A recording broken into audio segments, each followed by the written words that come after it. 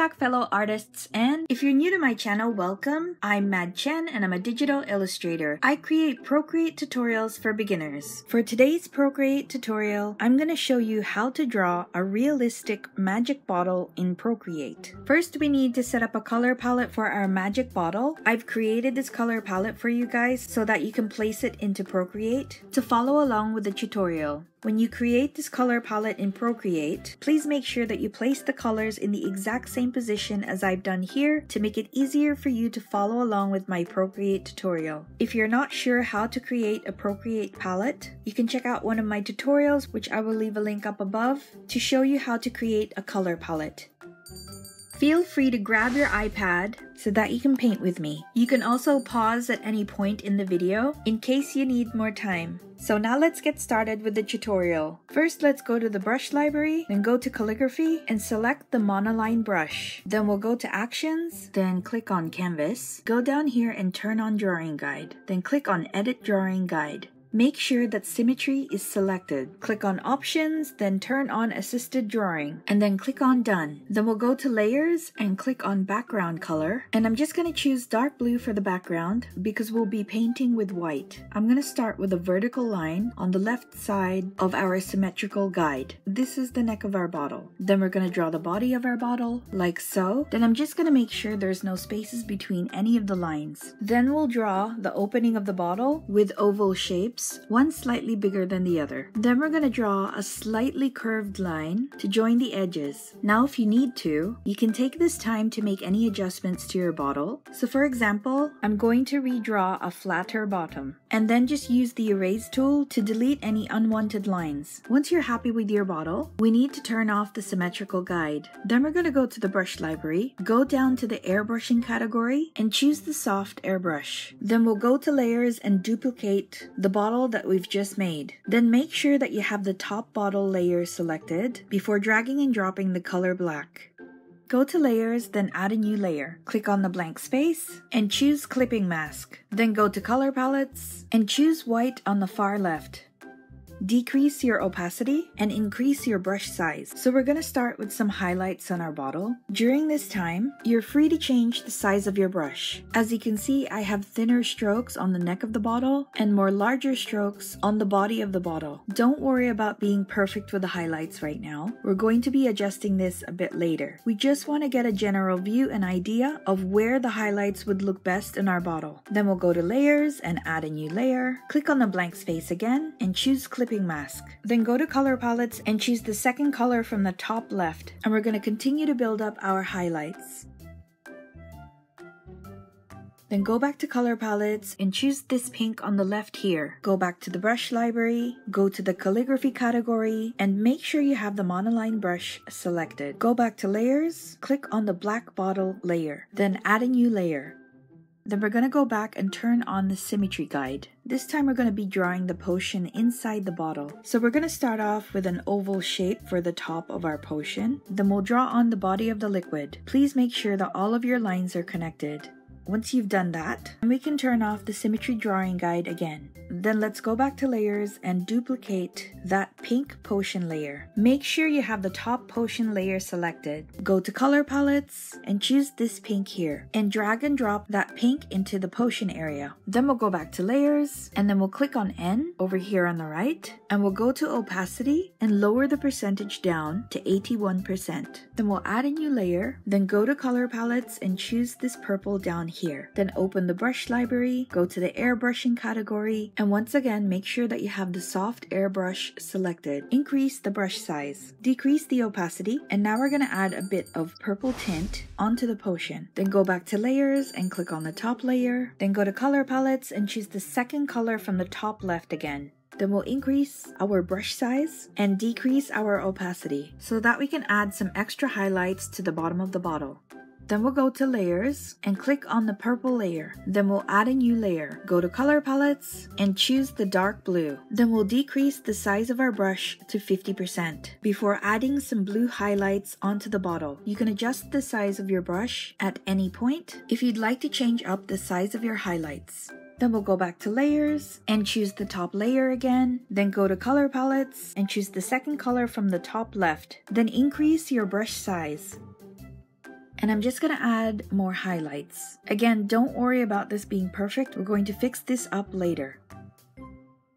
Then I'm going to go to layers and click on the N, and then I'm going to take opacity down to 79% and click on the background color layer. Then go to color palettes and choose this black here. Then we'll go to layers again and choose the blue highlight layer. Then we'll go back to color palettes, then choose the dark blue again. Increase the brush size a little, and we're going to add a little more blue highlight. Then we'll go back to layers and we'll duplicate the pink potion outline layer, and we'll drag the duplicated copy above the blue highlight layer. Then click on the second layer from the top and go back to color palettes and choose the white on the top left. We also need to put highlights on the mouth of the bottle. Then we'll go back to layers and select both the top two highlight layers, and then we're going to pinch them together to join them as one. Now that they're combined, we're going to click on the erase tool so that we can clean up any of the highlights that have gone outside of the bottle.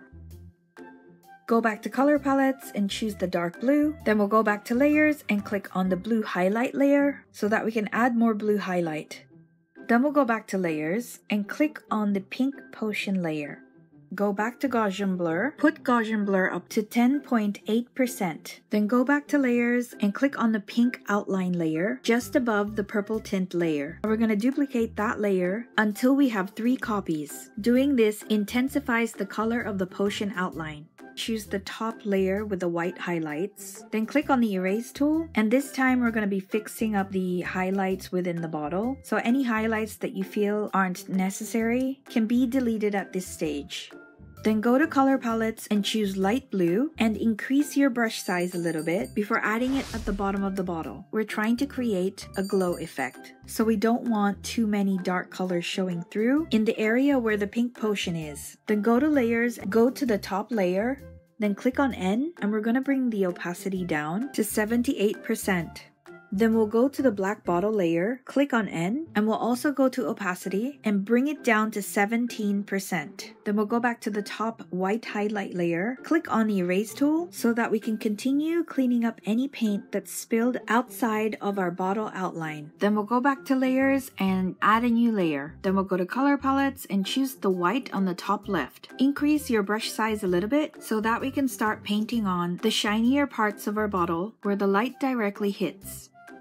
Then go to color palettes and choose the bottom pink here. Then go to layers and choose the pink outline layer just above the purple tint and drag that pink onto the surface of the potion. Then go back to color palettes and choose this dark pink here and drag this second pink onto the bottom part of the potion. Then go back to color palettes and choose the bottom pink again. Increase your brush size just a little bit. We're going to paint on a little bit of a smoke effect onto our potion. Then go back to layers and click on the white highlight layer just above the blue highlight layer and click on the erase tool, and we're going to minimize some of that white highlight at the bottom to make the pink cloud effect more visible. And then we're going to go back to layers and choose the blue highlight layer, click on N, and bring down opacity to 66%. Now we want to add some pink highlights to reflect the pink potion. Then go to layers and click on the glowing potion layer. Then go back to color palettes and choose this pink here. And we want to add some darker pink patches to our potion. Go back to layers and choose the second white highlight layer. Click on the erase tool and delete any extra white highlights at the bottom of the bottle. Then go to color palettes and choose this white here. Decrease your opacity and brush size so that we can continue adding the main highlighted areas of the bottle. Then go to layers and click on the bottom layer, add a new layer, then go to color palettes and choose the bottom pink here. Then we'll go to the brush library and click on the calligraphy category and choose the monoline brush. Then decrease your opacity and draw on some magical pink dots going up the bottle in an S-like shape. Then we'll go to layers and duplicate that same layer 3 times.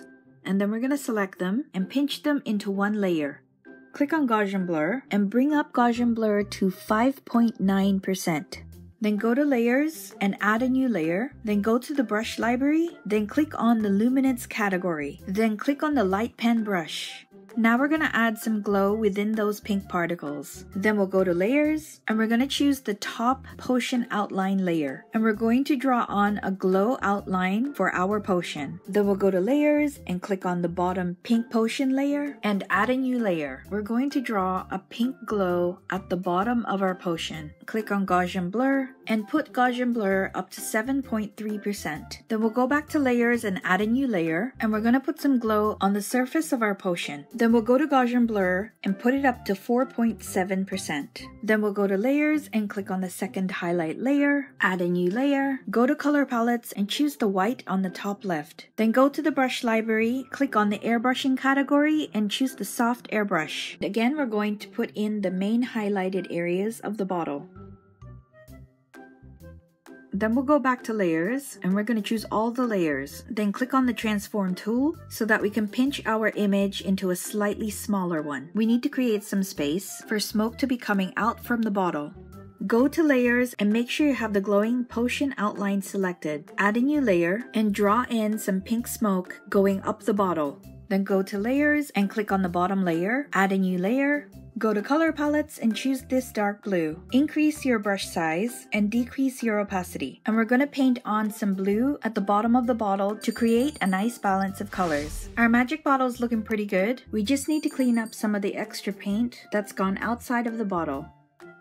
Now the next part is optional. You can keep your bottle the way it is, or you can add some additional details like adding more highlights, adding additional smoke coming out of the bottle, and also adding more of those glowing particles. And now you know how to draw a realistic magic bottle in Procreate. Thanks for watching, guys. If you'd like to be notified of future Procreate tutorials, you can subscribe to Mad Chen and turn on notifications. If you have any questions, comments, or problems with Procreate, please leave comments down below because I want to be supportive and help you guys get better at using Procreate and also get better at your artwork. You can also check out my other Procreate tutorials, which I will leave links up above and also in the description below. I hope you guys have a lovely day, and I will see you in the next Procreate tutorial.